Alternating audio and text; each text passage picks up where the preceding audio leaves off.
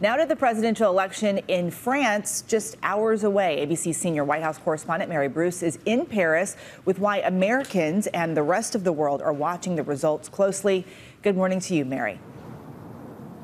Good morning, Eva. Yeah, we are now in the final hours of the fight for the French presidency. This is a race that could have sweeping global consequences between two candidates that have extremely, vastly different visions for the future of this country and its relationship with Europe. So the incumbent president, Emmanuel Macron, is now in a bitter rematch with far-right firebrand Marine Le Pen. She is anti-immigration, anti-NATO, and has been an admirer of Vladimir Putin's. Now, Macron has been casting himself as Europe's statesman in the war in Ukraine, and he is accusing Le Pen of being beholden to Vladimir Putin, while she says that Macron has been losing touch. He isn't keeping close enough eye on what really matters to voters here, the economy. Now, we have a little less than 24 hours to go, and polls do show that Macron has the momentum right now. He's up by about 10 points, but Eva, a Le Pen victory is still a possibility.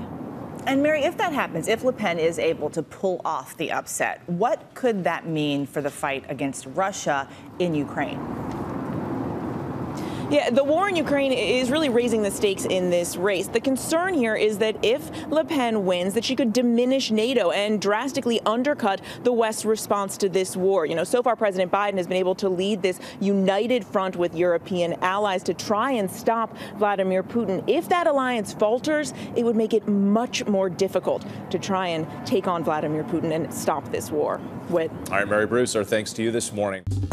Well, hey there, GMA fans. Robin Roberts here. Thanks for checking out our YouTube channel. Lots of great stuff here. So go on, click the subscribe button right over here to get more of awesome videos and content from GMA every day, anytime. We thank you for watching, and we'll see you in the morning on GMA.